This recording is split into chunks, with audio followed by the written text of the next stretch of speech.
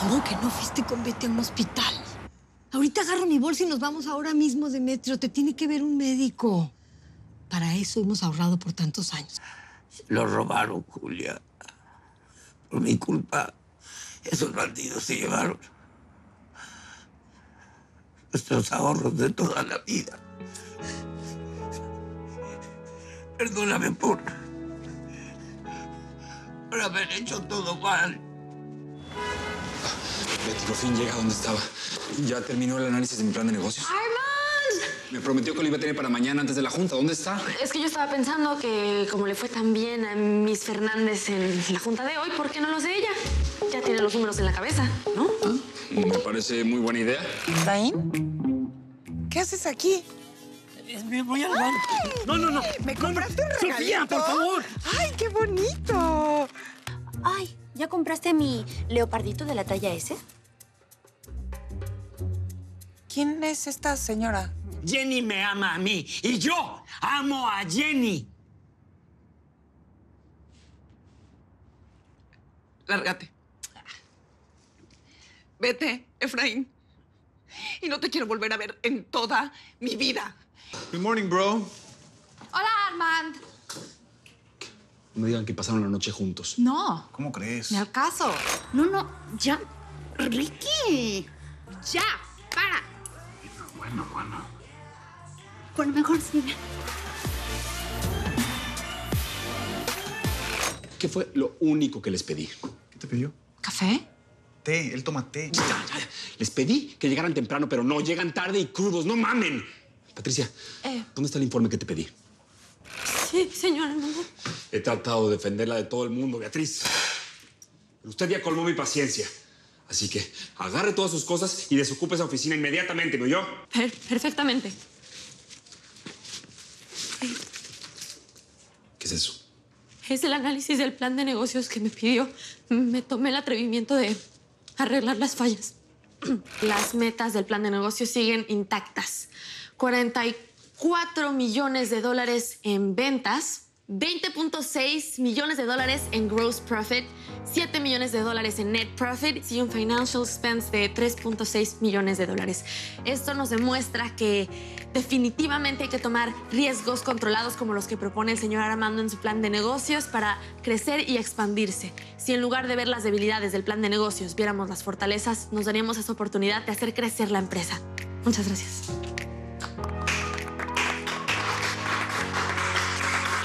La verdad es que está de la fregada que nos partamos el lomo y que esta gane 3 veces lo que nosotros ganamos. Bueno, Patricia Fernández, ¿verdad? Beatriz, where are you going? A mi casa.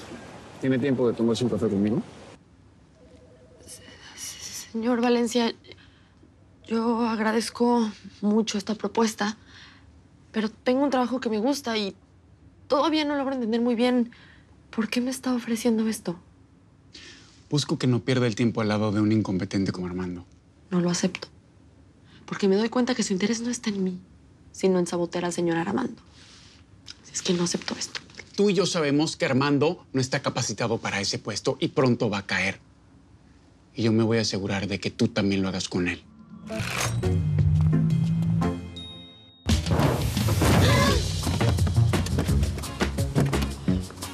¡La mataste!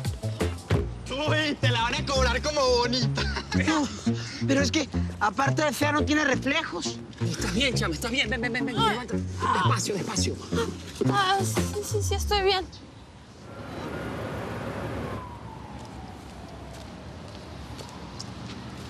Betty. Ay, Nacho, ¿qué haces aquí? Bueno, Ramón me dijo dónde vivías. Y quería saber si todo estaba ok contigo, si te duele algo, si estás bien.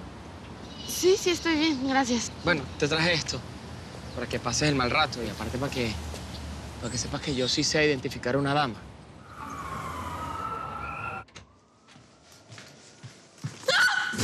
Ay, señor Armando, me asustó. Betty, quiero que me diga exactamente qué estaba haciendo ayer con Daniel Valencia. ¿Él la infiltró como mi secretaria? No, señor Armando, yo le juro que no trabajo para él. Él me ofreció un buen trabajo, pero yo no lo acepté. No me diga, ¿eh? ¿Rechazó un buen sueldo? Sí, 200,000 anuales y 2 bonos. ¿Y por qué lo hizo? Porque yo sabía que él solo lo hacía para perjudicarlo. Ni le interesa mi trabajo, ni le importan mis aptitudes, ni iba a durar mucho tiempo.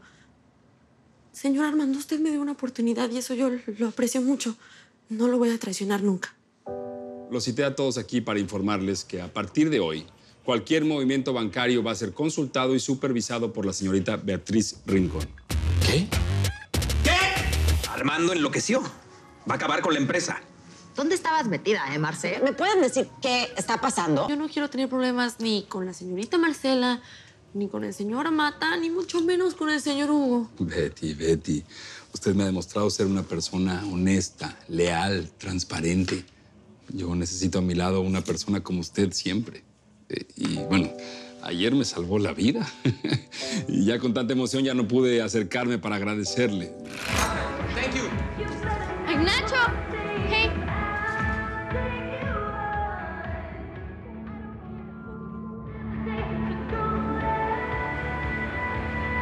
¿No tenías mal, gordo? No se vale que me des 2 días sin verte. Pasó, flaca, dale suave. Estaba chambeando con unos panas y arreglando mi problemita migratorio. Te tengo una noticia, Gaby. Ahora sí nos quedamos en los United. ¿En serio, baby? ¿Ya te empataste con la fea? Eso está casi listo. 2 bailaditas y un besito aquí en la patica de la oreja. Y eso cae redondito, mi amor. ¿Qué te hizo ahora la mujer esta? Esta mujer es una pelada, es una grosera, es una incompetente. No debería de estar controlando todo aquí, ¿eh? Ya sabemos que esta mujer es una maldición. Sí.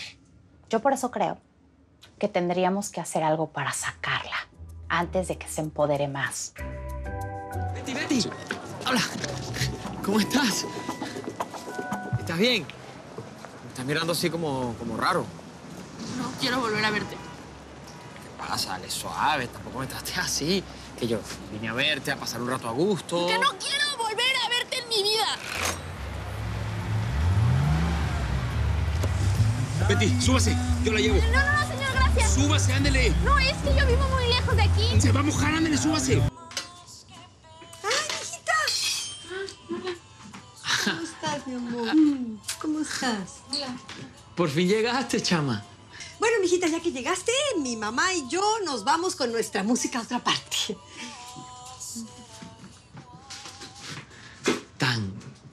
Tan buena nota tu mamá, ¿no? Ya nos deja solos y tal. No me toques. Te escuché, Ignacio, como sea que te llames. Te escuché diciéndole a tu novia que te ibas a casar con la fea por los papeles. ¿Pero qué crees? Eso no va a pasar.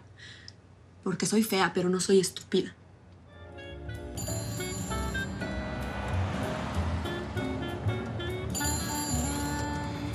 Ay, Betty, ¿dónde dejó la cabeza? Lárgate.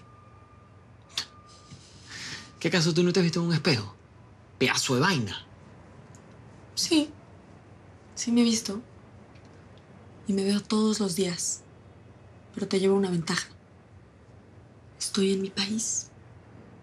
Así es que si no te largas de mi casa en este momento, llamo a Homeland Security para que te regresen de donde viniste. Y lo único que quería Nacho era casarse conmigo para tener su green card. Es lo único que le importaba. Lo único que le gustaba de mí era mi nacionalidad. ¿Ya? ¿Ya lo entendiste?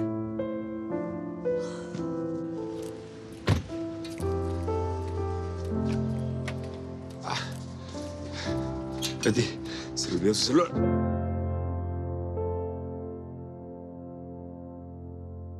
¿Qué pasa, Betty? ¿Qué tiene? Señor Armando, yo... No sé, perdón. Betty, hija. Hola, señora. Buenas noches. Buenas noches. ¿Y ustedes? Él es el señor Armando, presidente de B&M. Ese es mi jefe. El señor Armando, después de mi papá, ha sido el único hombre que me dio una oportunidad y que confía en mí. Él me necesita y yo no le voy a fallar. A partir de esta noche voy a estar a su lado para apoyarlo en todo, siempre. Después de una larga lista de amores fallidos, por fin me voy a reencontrar con la persona que hace que se me salga el corazón. De verdad, se me sale el corazón. Tengo que ir por él y me lo guardo. Así he andado todo el día. Sale el corazón y me lo guardo. Y me tengo que poner eso. Es que es una ley de la empresa. Sí, pero yo me encargo ahora, María. ¿Tú no puedes dejar sola la recepción? Hola, mucho gusto. Mucho gusto. ¿Qué hacen alrededor de mi Fabio? ¿En serio que uno no puede dejar solo a su hombre porque inmediatamente llegan como sopilotes a sopilotearlo? ¿Por qué quedarnos solamente con la lencería? Imagínate todas las ventajas de tener la primera colección de ropa informal de B&M. What do you think, Miss?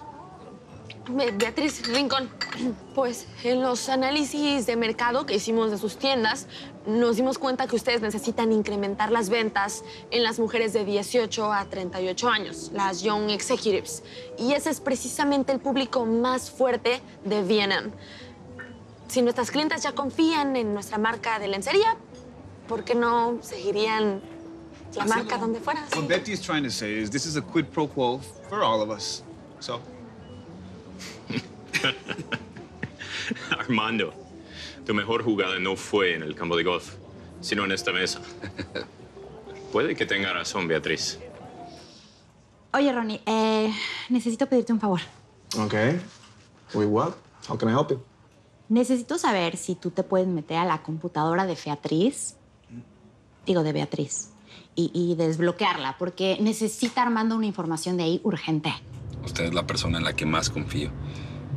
Me ha salvado la vida tantas veces y me ha demostrado que es fiel y eficiente. Creo que le voy a crear un nuevo puesto. Betty, usted va a ser mi asistente. Prométanme que no le van a decir a nadie. El señor Armando se va a enojar si se... No, te juro, nada. Ok. El señor Armando creó una nueva posición. ¿Y a quién creen que se la va a dar?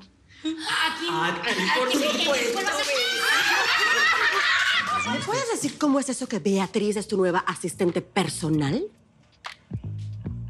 Wow. Así que es verdad.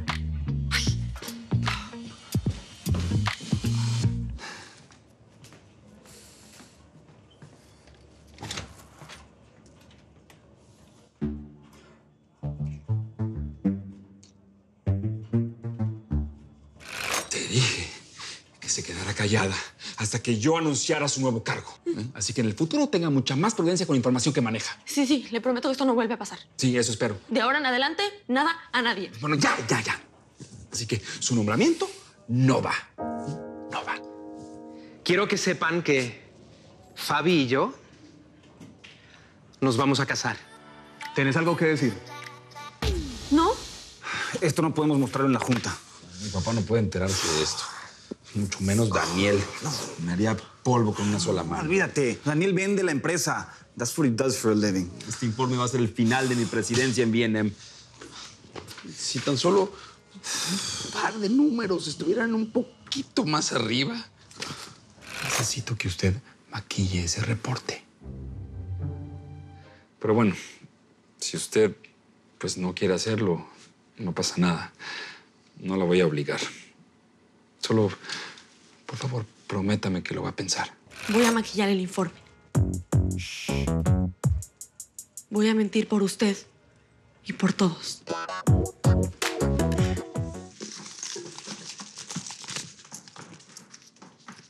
¡Ay! ¿Qué estás haciendo aquí? Pensé que ya te habías ido y que solamente habías dejado prendida la luz. No, es que estoy haciendo un trabajo para el señor Armando. Ay, no. No, ¿what? ¿Cómo que no se encuentra el disco duro? Hagamos algo. Te voy a ayudar. Pero para facilitar mi trabajo, necesito llevármela. Ronnie, ¿entonces qué? ¿La fea cayó en la trampa? Sí, ella cree que el disco duro está dañado. Ahorita le voy a sacar toda la información. Yo te acompaño para sacar una copia de todos los archivos. No sé qué le pasó a mi disco duro. Tengo miedo de perder toda la información que estuve trabajando hasta las 4 de la mañana. Ni siquiera Ronnie lo pudo arreglar. Pues sí vi que se la llevaba. Pero estaba hablando con Patricia y mejor no me acerqué. ¿Con Patricia? Sí, ¿por? Oye, Beatriz, Betty. ¡Ronnie! Ronnie, abre. Ronnie, abre. Necesito mi equipo. Betty necesita su equipo. Ronnie. Whatever. Yo soy así. Yo soy así. Yo soy así. Yo soy